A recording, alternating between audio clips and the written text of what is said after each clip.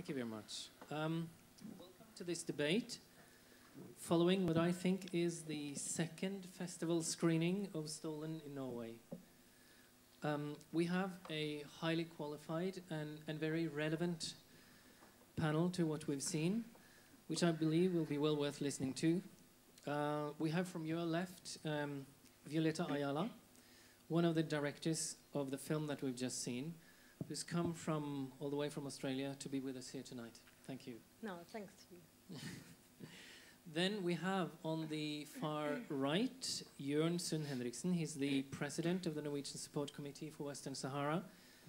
And to those of you who don't know, this committee is a small and, dare I say, penniless, but influential non-governmental organization here in Norway, recognized for its expertise and respected for its tireless advocacy for Western Sahara. Finally, we have Tina Davis in the middle, who is, among other things, an expert on contemporary slavery. In this capacity, Davis is a board member of the non-governmental organization called Anti-Slavery International, which is the oldest NGO in the world, because the struggle to abolish slavery was what first set the whole civil society movement in motion, I might say. She has, among other things, directed a film called Modern Slavery together with Norwegian Thomas Robson, and that film won the Amanda Award for Best Documentary of the Year 2009. Yeah? Good. And finally, you have me to chair this debate. My name is Nils Harbitz. I'm the regional manager for East and Horn of Africa in an organization called Human Rights House Foundation, which is based at the Human Rights House here in Oslo. Among the things that we do is to co-host the Human Rights Documentary Film Festival here at Parkteatret every year, first week in February. So to all of you, please come back then. So much for the advertising.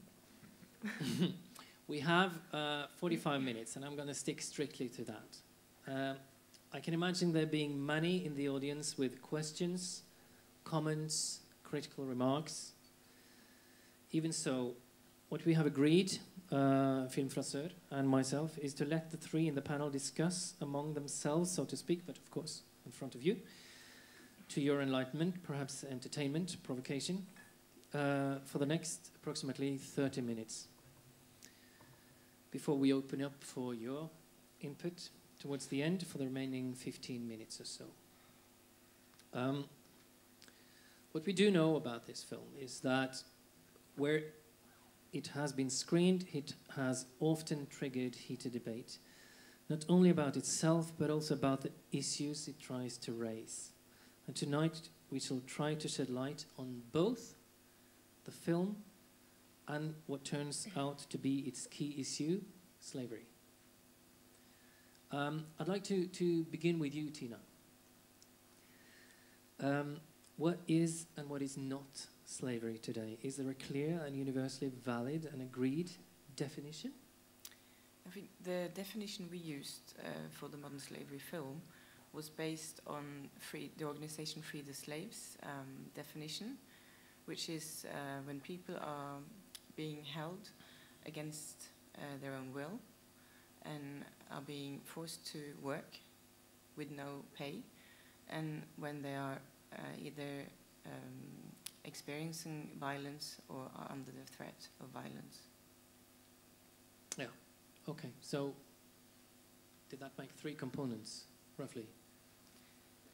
Yeah. Yeah, I think so. I think I gathered that. Yeah. Good.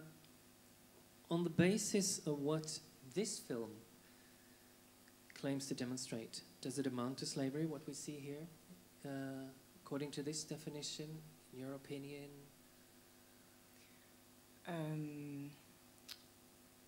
Well, what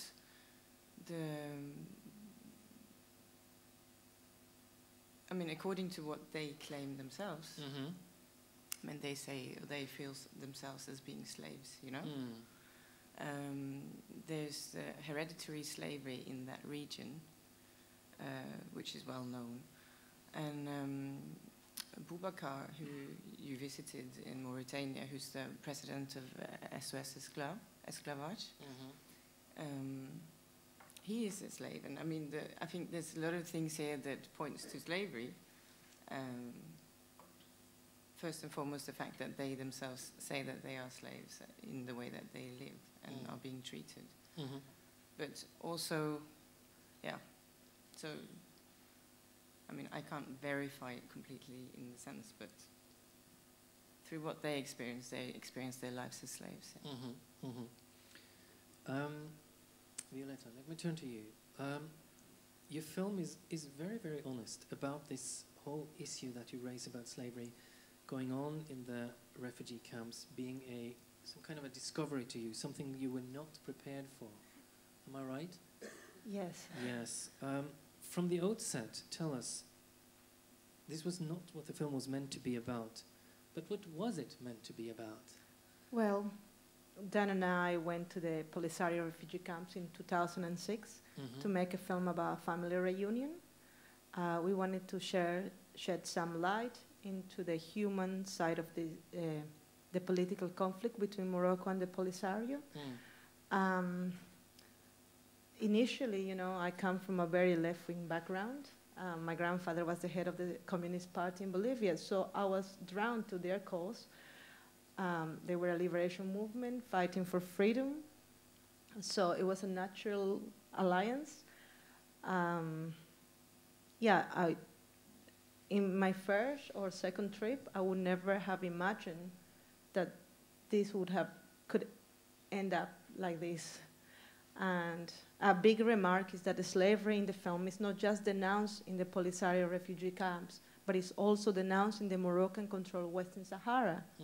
It's something that needs to be said, needs to be talked about it. It's also presented in the film as a regional issue. But the film is not trying to prove anything. I'm telling you a story of what Dan and I experienced and why we believe slavery exists in the refugee camps and in the Moroccan-controlled Western Sahara. Then it's up to every person to make up your own mind. And organizations like Anti-Slavery International and Human Rights Watch, who have the experience and the financial, well, maybe no, Anti-Slavery International does not have the financial capacity, because as you know, it's one of the most underfunded organizations. People don't want to talk about slavery. Like, it's very difficult to talk about this.